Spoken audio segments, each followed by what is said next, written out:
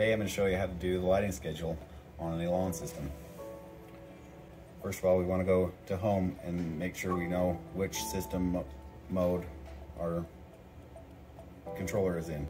There's home mode and away mode. We can set two different schedules depending on what mode you put your system in. Go back to the home setting, and then we go to the gear cog down here.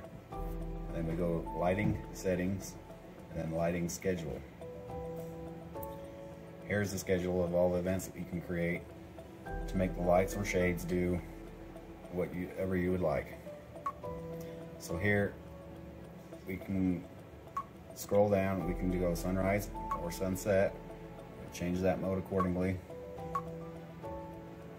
And we can also add or minus time amongst the sunrise and sunset. Or we can turn it to a clock and just go off of the basic time. For this case, we're going to choose sunrise. Say we want to add a switch to turn on or off at sunrise.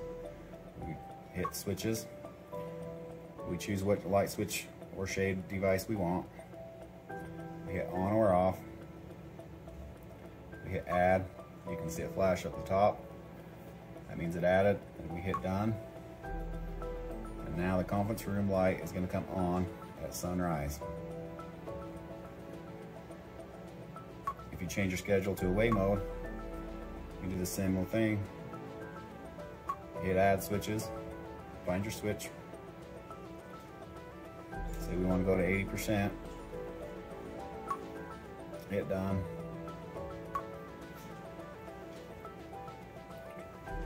We can also delete switches, say we don't want it anymore.